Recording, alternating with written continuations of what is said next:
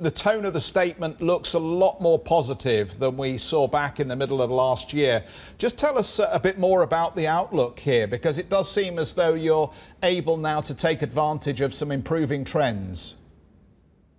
Well, we were obviously cautious when the pandemic hit us, and it was very difficult to assess early last year what the impact would be on our three different businesses. But our three businesses are all performing well. Our healthcare business has delivered excellent results. Our life science business is in a very strong position and gets further support from COVID-related demand. And we also see that our semiconductor materials business, our electronics business, is performing extremely well, given that we all live in such a digital world today.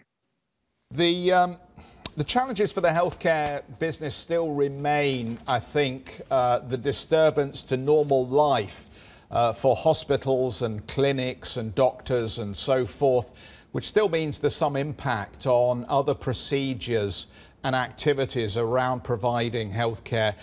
Do you see that still being a factor in the first half of the year for you? So this is obviously related to the physical lockdown situation. We saw a strong impact in late Q1, early Q2 last year.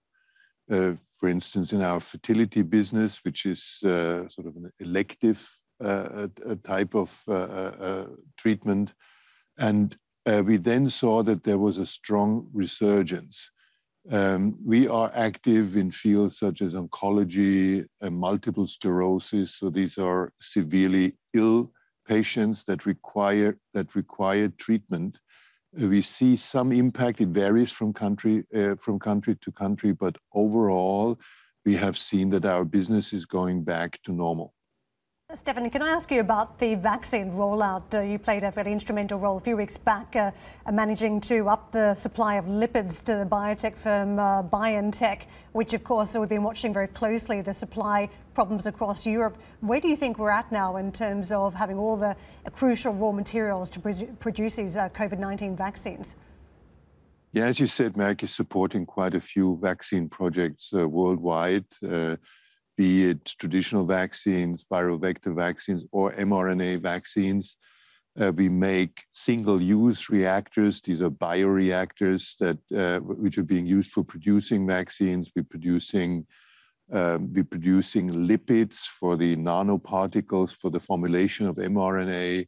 We've made an acquisition a couple of weeks ago of a company that makes active drug substance for RNA therapies. So we're very much involved in this. There have been shortages. Yes, all suppliers, also our competitors, are struggling with the same type of situation. But we have, for instance, for single-use reactors, we have in record time we have set up a new facility in Massachusetts, which is doubling our output. That fab is online as of January. And you were referring to the partnership we had with BioNTech on lipid development and manufacturing. And we think that we are making considerable progress on this to fulfill all demand.